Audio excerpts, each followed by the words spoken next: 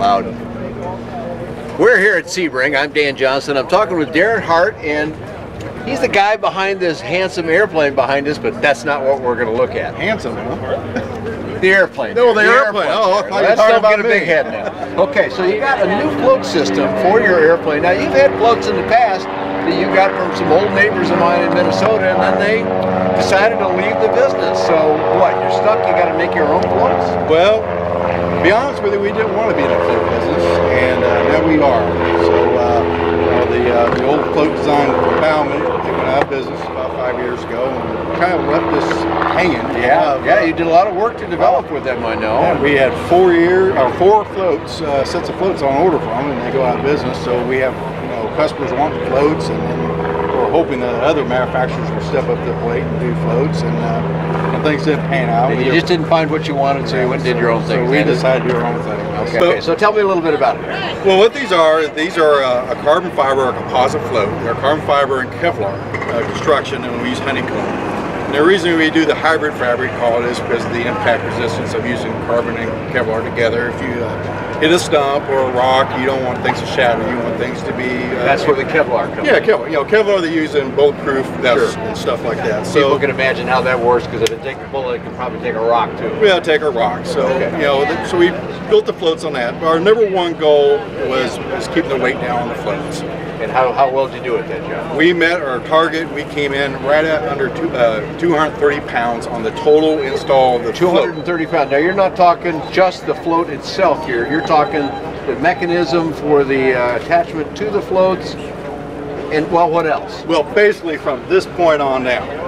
Landing gear attachment point down. Right. Okay. Landing gear. Now you don't forget, you get 75 pounds credit for your landing gear, your wheels and brakes, your tail wheel, and your leaf spring. So that works out to 155 pounds. So you can take that 230, subtract 75. Okay. That equals, my math, I think 155 pounds. Okay. So, and then under light sport rules, they got to go up to 1430. Right. Okay. So now we end up being a 45-pound penalty on our weight compared to a land airplane. Oh, okay. So the net result then, let me just summarize, from a land airplane at which you're allowed no more than 1320 to an LSA seaplane where you've got 1430, you really only added 45 pounds. Yeah, we're going to educate people. Over what it was. Right. Yeah. It's an amphib seaplane. Amphib seaplane, yes, that's a good clarification. So, let's keep on talking about that. Now, light sport, the ASTM certification allows you to go to 1430 gross weight, right? Well, underneath the rules of a two-place SLSA aircraft, we have rules that we have to meet a minimum empty weight of the aircraft. Right. So the formula on that is that 290-pound people plus 1 hour of fuel at cruise power. Really? 6 gallons an hour, 36 pounds, so you do the math on that, right? So the formula works out that we have to meet 1,014 pounds or less on the aircraft. Yeah, you cannot be above that. No. It's not actually a specification, but it's a calculation that arrives at that. Right. You cannot weigh more than that empty. Right. And we want to call this a true SLSA two-place aircraft. So we met our goal. We have to be very careful on the configuration of the aircraft. We can't have a lot of the bells and whistles that you normally put on. You'll notice this has a real basic instrument panel on it. We have a lightweight paint package that we have to put on the airplane. Is that right? Even the paint. I mean, I know paint can add up, but even that you got to trim that down. Trim that down. So where else do you save in weight, Darren? Well, on the airplane, you have to look at everywhere you can possibly save weight. And we do a lot of lighting holes and the secondary structures and in the aircraft just to save weight. Like this step here is a carbon fiber step. I see. Okay. Okay. So, and the biggest thing, even that's getting down to a fairly small detail, a piece of aluminum there. Wouldn't weigh a lot, but you went a little bit further and got it down some more. Right. And then you have to look at the washers. You look at the handful of washers you get in your hand. It'd be 5 pounds of washers in there. Is that right? Now, guess what it goes to when you go to aluminum washers? What does it go to? A third. Is that right? Wow. So you end up getting about half. So little things and little details. That's a lot of little bits and pieces, though, to trim weight down to what you need to get to. But that's what makes things work and under light sport rules and stuff.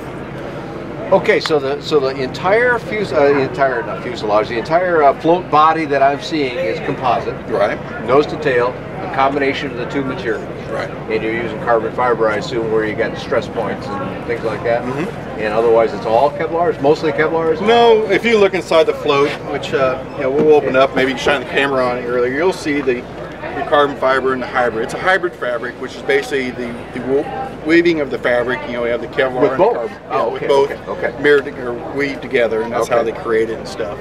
And it's a manual system gear. It's basically a Johnson bar. But yeah, when the gear handle's down, the gear's down. When it's, how much force are we talking then if it went all mechanical? It's about 12 to 15 pounds. Oh, well, that's not it's bad. not bad. It's a real simple. It's basically the same thing that was used in the old Bauman design. We redesigned it a little bit and improved it. And what do you have to do to tell ASTM it meets it? well, you have the ASTM guidelines where you have to follow and stuff. And basically what we did is that we tested the airframe and the floats together. Okay. So on one of the tests, particularly the step test, now there's all kinds of tests you do on there. We ended up probably doing about 70 tests on this. 70 tests? Yeah, all together. Just to do floats? Just to do floats. Okay. You got to do pressure tests. You got to substantiate your strut design. You got to, if you land bow first, you're creating all that pressure up on that bow. A whole different set of forces. It's kind of like trying to break the bow off the float.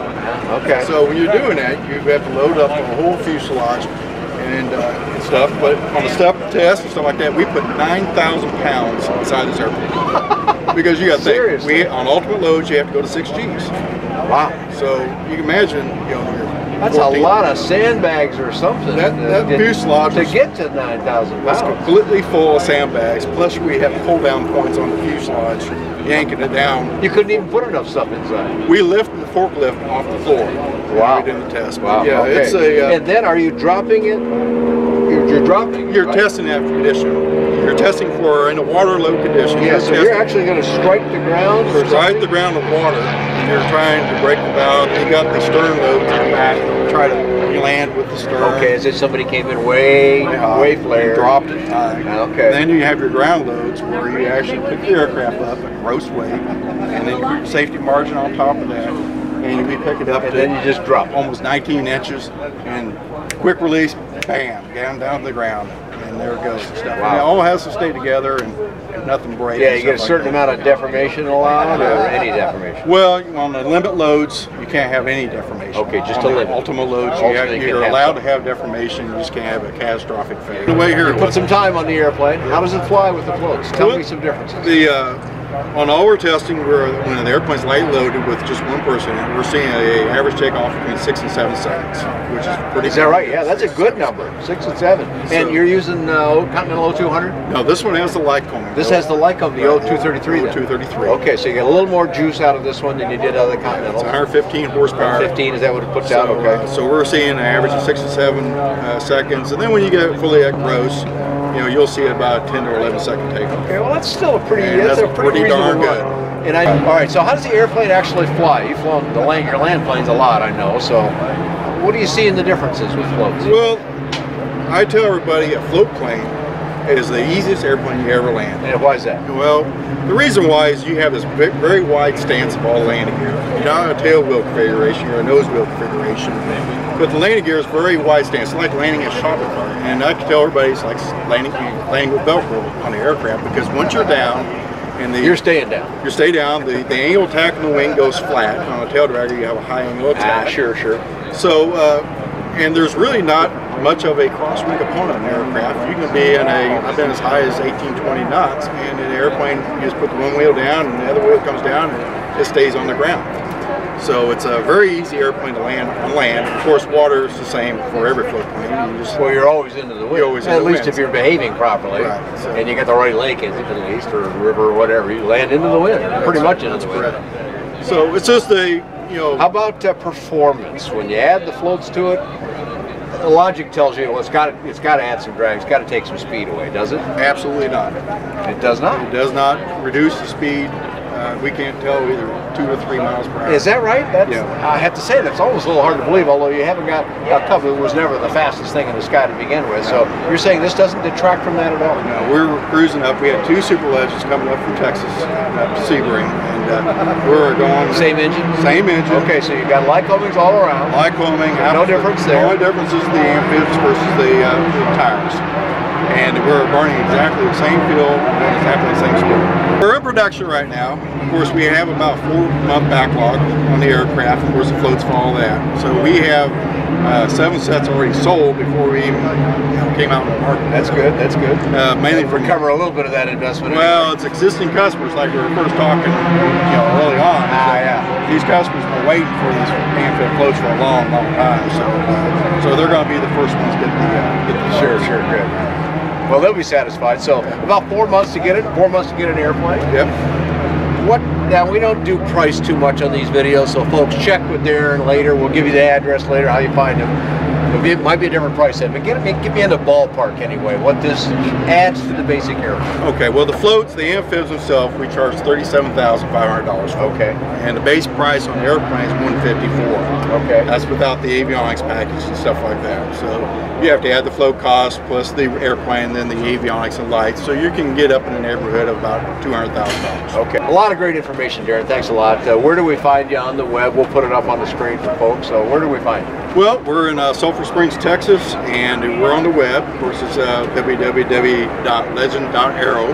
Legend.aero. Legend.aero is all you got to put in there. Okay, sounds good. You can find lots more on affordable aviation on BuyDanJohnson.com. Thanks for joining Darren Hart and myself here at Sebring.